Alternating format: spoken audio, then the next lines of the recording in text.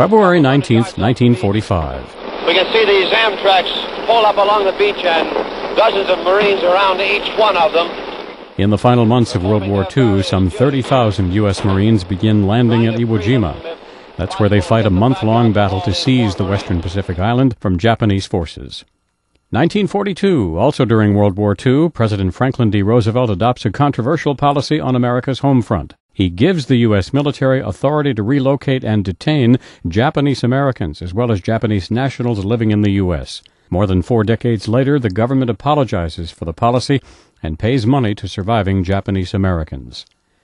1473, Nicholas Copernicus, the astronomer who concluded the sun, not the earth, is at the center of our solar system, is born in Poland. 1997.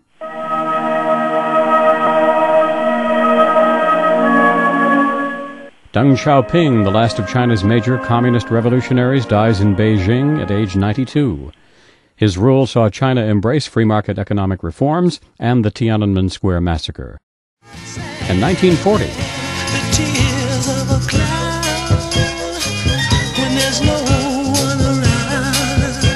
Singer-songwriter Smokey Robinson, one of the voices who shaped the Motown sound of the 60s, is born in Detroit.